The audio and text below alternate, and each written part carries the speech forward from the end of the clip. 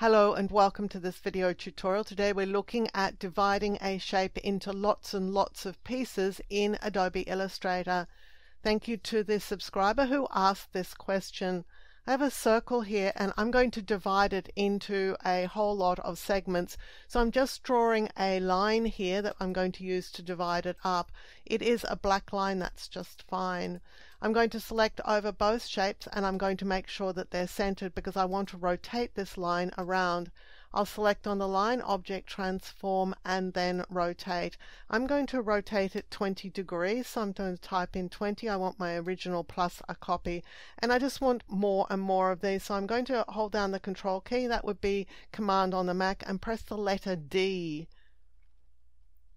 So I have a lot of different segments here that I want to divide this circle into, and I could have used a lot more. I'm just using a small amount just for convenience.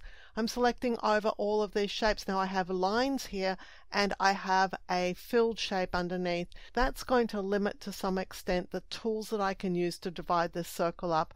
And the one that I'm going to use is over here in the Pathfinder palette. You can get to that, of course, by choosing Window and then Pathfinder.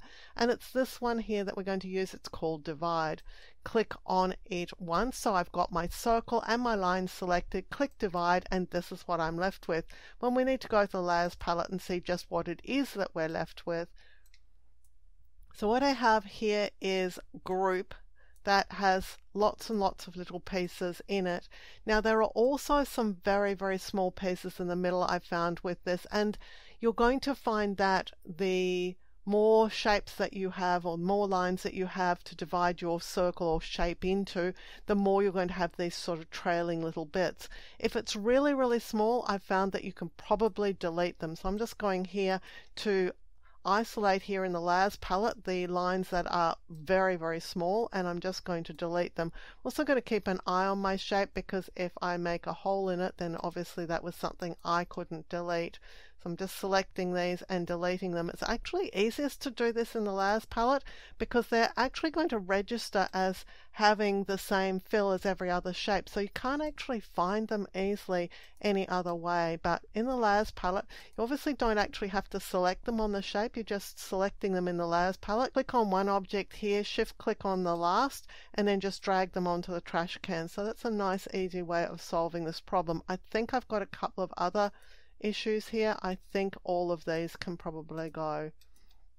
That's pretty consistent with what I found, is that there's a few angled pieces like this. There are some very, very small pieces that are not registering in the thumbnails here as being particularly large, so I'm pretty confident that that's going to be a nice way of getting rid of them, and we're going to end up with what we want.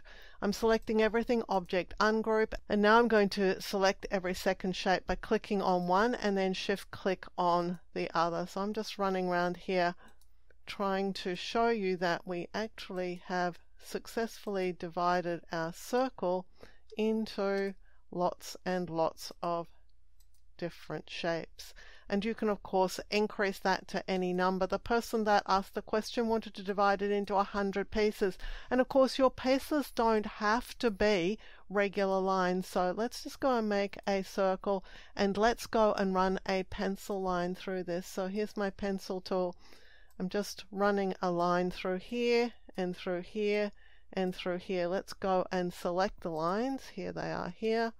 This time I am going to select them by clicking on their little buttons here, and that's a Control click, Command click on the Mac, because I do want to just make sure the lines are lines and that they're not filled. So let's just go and deal with that. Okay, so now I've got red 1-point lines.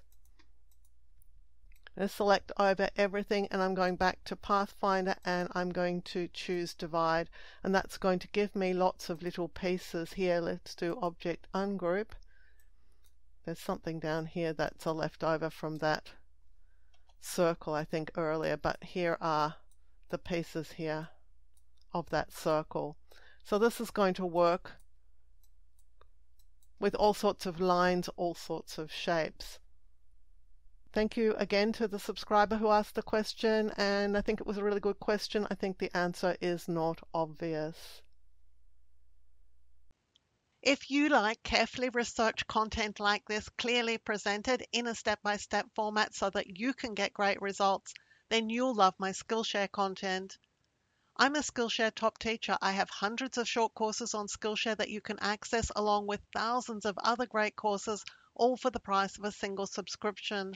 If you're interested, there's a Skillshare coupon for you in the description below to use to sign up.